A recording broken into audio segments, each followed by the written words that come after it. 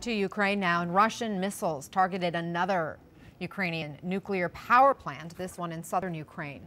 Now, security cameras captured this moment when those missiles hit the facility just a few hundred yards from the reactors themselves. Officials say the plant's power units are still operational, thankfully. Meantime, Ukraine's President Zelensky insists there's no lull on the front line with Russia, saying his troops are preparing to take back even more territory as part of its sweeping counteroffensive.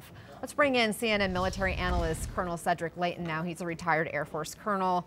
And we've seen now Russians go after another nuclear power plant, Colonel. How do you make sense of this? What is Russia thinking? Yeah, Anna, this is really the difference in the way the Russians wage war versus how we wage war. The Russians are deliberately targeting the nuclear power plants that Ukraine has, along with the rest of the infrastructure that Ukraine controls.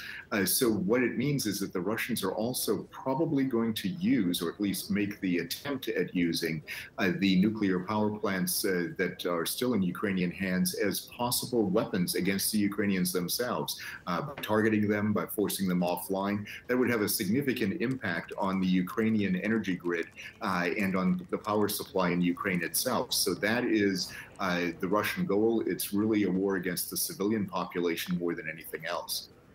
President Zelensky says this current phase right now is not a lull, that this is, quote, preparation for the next sequence. He says a preparation for the liberation of even more cities.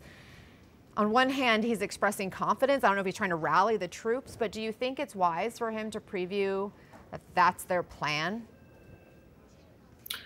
Well, it kind of goes both ways. On the one hand, I would say it's best not to preview the plan. There is something to be said for operational security and for keeping these things under wraps. The other thing is this may be a way of motivating the troops and of telling them, and also the civilian population, frankly, and telling them that this is, something that's coming next. You can expect more advances, and it may, in the third analysis, be a signal to the West saying, hey, we're not stopping, we are moving forward, and we need your help. So, there's clearly a multifaceted approach that President Zelensky is undertaking, and they want to make sure that they can maintain their momentum. In order to maintain that momentum, they need the population to stay on their side, and they also need the West to continue to provide them with weapons.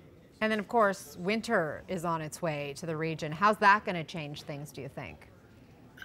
Well, General Winter, as he was known during World War II, euphemistically, is a key element in the weather in Ukraine and really in the way in which all of the forces move or don't move over that terrain.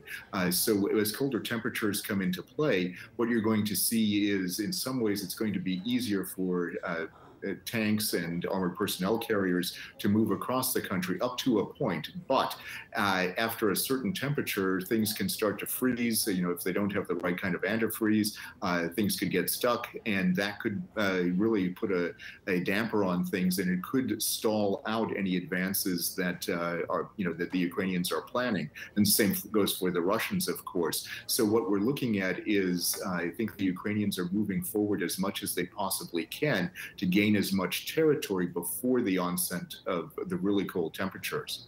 Let's switch gears for just a quick moment here. Listen to what President Biden just said about Taiwan and how the U.S. would respond if China were to invade.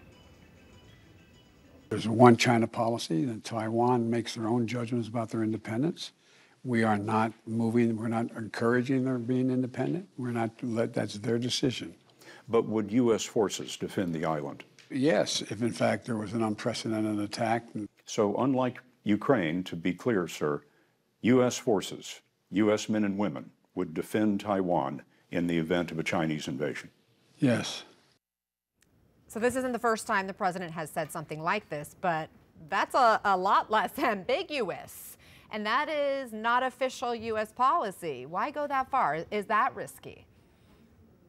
It is certainly risky, Anna, and I think in part what the president was doing was he was outlining the fact that, and the Chinese are well aware of this, that the United States has what's called an operational plan to defend Taiwan. We've had one for many years, and the Chinese know that we have this plan. They are also maneuvering their forces to show that it would be very difficult for us to defend Taiwan. They can defend, certain parts of it, but the Taiwanese are at risk of being surrounded by a Chinese naval blockade. As one example, the Chinese now have that capability, which they really didn't have before, and they showed that in their latest exercise.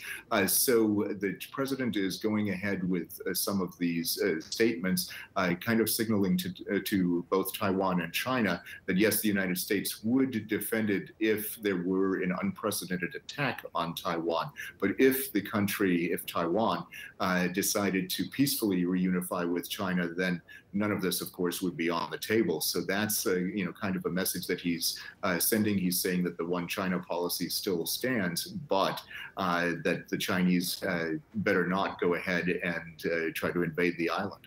Yeah, not to do anything forcefully. Thank you, Colonel Cedric Layton. I appreciate your time.